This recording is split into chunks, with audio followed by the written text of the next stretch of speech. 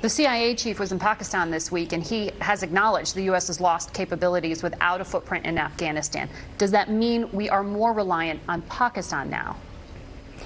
Well, right after William Burns came on Wednesday, a couple days later, just on Saturday, the intelligence chiefs of Russia, China, Iran, and other local countries here met with the intelligence leaders here as well. So there is a sense that the United States is being sidelined.